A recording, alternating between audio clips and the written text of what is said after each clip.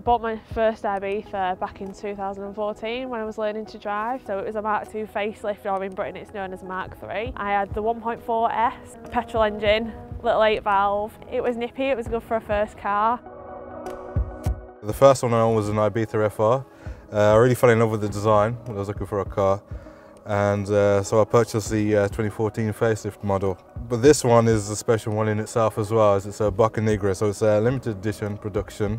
I believe there were 1,000 units per year from 2009 to 2011. This one in particular has a 1.4 twin-charged engine. It's really sporty, really fun to drive, really engaging with the DSG box. My first one is still the one that's got my heart, because I think I had it for 2 years.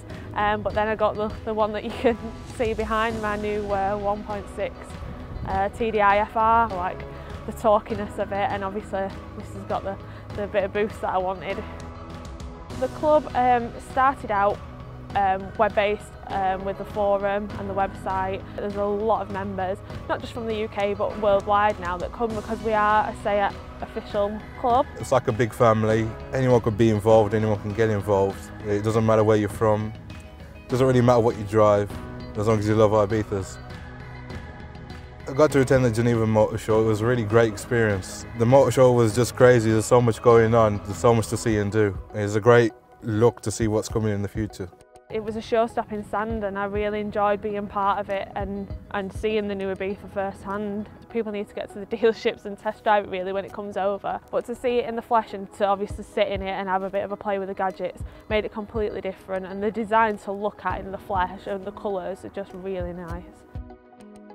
When you see the car from different angles, you start to notice different things, such as the body lines, the windows, and the aggressiveness of the car. I'm very excited to go to Barcelona to drive the new SEAT Ibiza. I'm hoping to be able to drive the FR model. I'd definitely like to check out the tech, and especially the new 1.5 TSI engine they're putting into the cars.